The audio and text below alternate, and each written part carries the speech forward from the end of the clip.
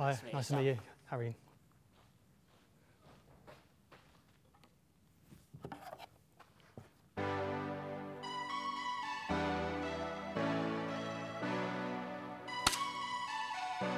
Well, Harry, firstly, welcome to Leicester City. How does it feel to be here?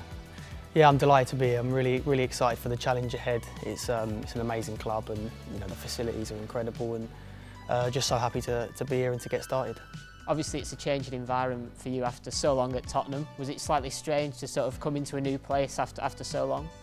No, to be honest, it's I was looking forward to a new challenge and looking forward to challenging myself, and going to a club like Leicester is the perfect chance for that, because it's it's, like I said, it's a great club. It's got amazing history, and then hopefully we can get back to the Premier League.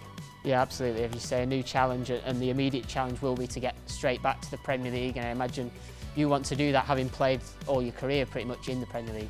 Yeah, of course, yeah, and I think most of the players in the team, without meeting them yet, but I'm sure that they're feeling the same way, and there's a great bunch of players, and I'm sure if everybody works well and works hard, which I'm sure we will, there's a good chance we can get back there. You've had a lot of experience playing in Europe, playing in the Champions League final, over 100 games in the Premier League as well. Do you feel like that's given you a really good grounding from a young age to where you are now? Yeah, definitely. It's I play a mixture of games for Tottenham, both against teams lower and teams high in the Champions League, and it's certainly different. They all bring their different challenges, but I'm sure this season's going to have a big set of challenges as well. But as long as everybody works hard, including myself, and stays focused, then I'm sure it can be a really exciting season for everyone. You had something slightly different last season as well, of course, going out to Italy and playing in Serie A. How was that as an experience at Sampdoria? Yeah, it was a great experience. I learned a lot out there. It was a different experience. Not something I'm used to, but I really enjoyed my time out there. Enjoyed the different culture, the different league, and yeah, I'm hoping that with the experiences I've had out there and with Tottenham, it can help me when I start to play here as well. And I guess that was a different style of play as well, so something else, another string to your bow to have that in your CV as well. Yeah, there's the last different managers I've played for, they've all had different styles and different ethics of work and how they want to approach games, and it's all about adapting, and I'm looking forward to working with a manager here.